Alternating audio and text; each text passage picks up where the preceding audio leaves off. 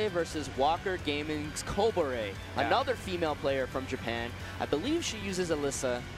I don't know if she's changed in recent times. She's obviously going to show us once the match starts, but does not have a stick caddy.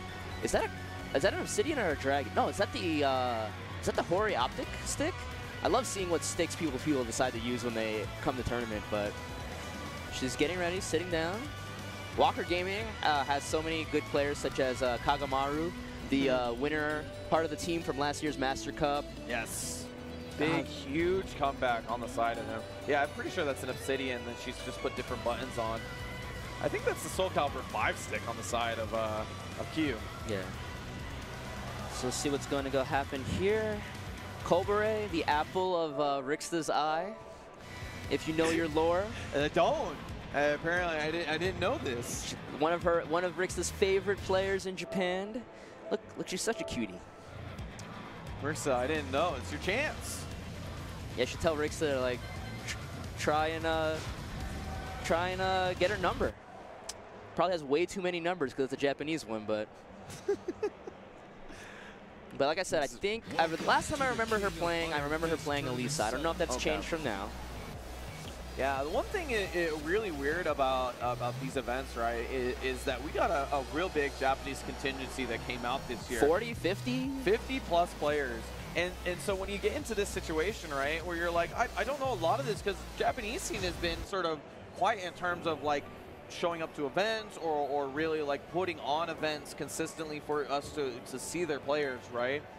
And so when you get to these events, you sort of have to absorb as much information. A lot of these guys you see, like, I haven't seen BKC pretty much since Strong Style. And I'm like, all right, so, you know, is there anything that is different from February until now? Yeah, the Japanese player base in general has, at least for coming, they haven't really came to North America for the Tekken World Tour events. They've kind of been staying in Asia. I think a couple of them may have been going to a few European events. But, I mean, like you said, Japan has not had a dearth. They've been having so many events of their own. Pro license events, Tekken World Tour events in Asia that you've seen people like Nobi. I mean, when we think of Japan, we think of Nobi, Naroma, Take, Yu. Yeah. And then you get all these other guys that came out to EVO specifically. Yeah, we actually got some of the other pro license guys like Double, like Hakayo, Batsu. Yeah. I mean, it's been pretty good so far, but I really appreciate that the Japanese came out like this because this is the one time we really get to see how their Tekken scene is doing. Yeah. So we'll see. I missed the character selections. Alisa for Kobore and Shaheen for Q. Yeah, Q, I believe, is from SoCal as well. These guys have been coming out to Wednesday Night Fights here and there. One of the guys that we always go like, man, there are new faces at Wednesday Night Fights still? Tekken 7? This is crazy. Yeah, didn't you guys like break 50-something recently? Yeah, the last Wednesday Night Fights we had in SoCal before EVO was at 50-plus players, and this was one of them right here. Yeah. So Kobore, ooh, that new destruction stance chainsaw move right at the start. Ooh, Kobore, yeah, she wants to brawl. Unique get up there. Does a ton of damage, actually. You have to be wary about it. Yeah. Using that destruction stance. I used to see, like, basically the only Alisa that would bring out destruction stance a lot, I remember, would be Chanel. And now all of the Alisas are starting to use it more in Tekken 7 as the game has developed. Yeah, the way that Kobore is actually going into it, down for 1+2 is so strong, right? It's hard to deal with, safe on block, and then nice pickup. Yeah, nice pickup here. Ooh, gets the slide. What's the Oki? What's the 3+4? Okay, yeah, he fell down to reduce damage, but the second hit of down forward 1-4 finds its mark.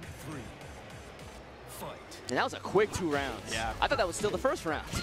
Alisa does do quite a bit of damage, actually. For being a character that's supposed to be fundamental Tekken, she hurts. Yeah. With Q trying to find his footing in this 3rd round. Yeah. Trying to go for that high splat was just a little bit too far. Ooh, that back 3+4. Dynamic range. Nice.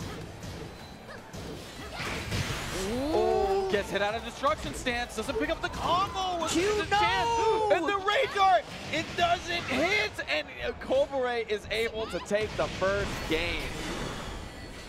And Q shaking his head. He messed up that combo. That was quite likely a kill situation that would have got him that 3rd round. But Kobore, pat on her chest. Man, that was very, very stressful for her. EVO is such a stressful tournament for so many players. It's Everybody wants to do well. I mean, a lot of even guys like just people who show up to locals, this is sort of their one chance to sort of get a litmus test of how far they've gone in the year, right? And so a lot of these guys put a lot of weight on their shoulders in that regard as well. Yeah, a lot of people don't necessarily come to EVO to win. They come to see where they stand in the greater scheme of things. They come they take that information back home. They try to come be better and come back next year. Yep. But Q trying to fight. He's got the wall messing him up right there. He's got his back to the wall now. Challenge the hop kick, but they trade. Nice rollout from Kobore, and then the homing kick. Round 2. Smack him out of there. Takes the first round of this second game with the hop kick to start it off. Yeah, whiff punish, that standing 4 that Kobore used to try to challenge at the beginning of the round. I think the beginning of the round is such an interesting gambit. You see so many different players play the same way, different ways. Like, obviously the most normal thing is like both players back up, but then you see both players sometimes swing at each other right at the start. Oh, trades with the down 4-2 in the favor of Kobore. This won't hit the wall, but right next to it. Ooh! Gets hit out of full boost stance. All right, now we got the combo finishing. Let's go, Q. Round 3. Finally takes his first round. Hopefully that's a bit of a confidence booster. Sometimes you just need that a little bit to tell you that you can do it. Oh, nice sidestep, but he only whiff punish with a down 4-4. Nice block. Late on that punish. Oh, got hit with the end of that. At least it's not that much damage, though. Takes some solace in that, but he is enraged, able to make that comeback if he gets the launch. Yeah, in a destruction stance like this, Alisa actually loses a lot of her movement options, unable to run and down. Scoop!